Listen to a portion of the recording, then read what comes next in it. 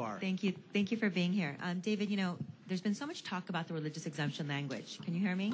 I'm sorry. I apologize. There's been so much talk about the religious exemption language. And you just stated that there is a broad exemption for religious organizations. So if that's the case, let's go to page 6. Let's go to lines 4 through 13. So you keep saying everybody believes that there's a broad religious exemption, including yourself, Attorney General.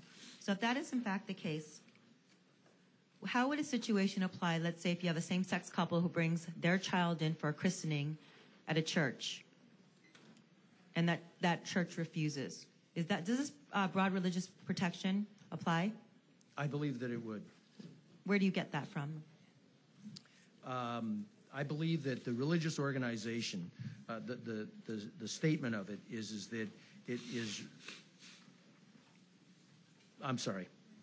This only applies specifically to solemnization. Okay, so yes. If it only applies to solemnization, then it's not as broad. Let's go through solemnization for the lay public.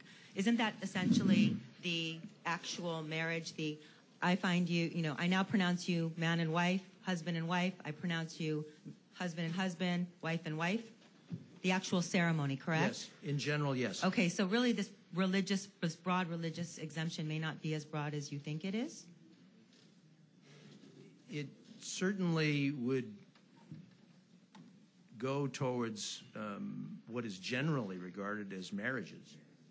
I mean, it's broad but again, in that respect. There's been so much discussion about broad religious exemptions. And again, I just brought up this situation of a child born to a same-sex couple who is the child of a same-sex couple. And in that situation, if a church was to refuse on religious grounds, would this exemption apply? And you said no. I'm sorry, I apologize. It's okay. Could you say that one more time? Okay, so there's just been so much discussion that this religious exemption is broad. And when I posed the fact situation to you, if you have a same-sex couple who brings their child into a church and wants their child to be christened, and that church refuses on religious grounds, this exemption would not apply, correct? Specifically, I don't see that this would apply. Okay, so again, maybe this... To your hypothetical. So maybe this broad exemption really only applies to the ceremony and not the plethora of other situations that could occur given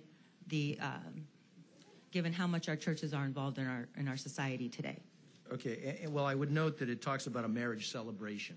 So yes, that's true, and that's in connection with the solemnization. Right. But again, the christening situation, obviously.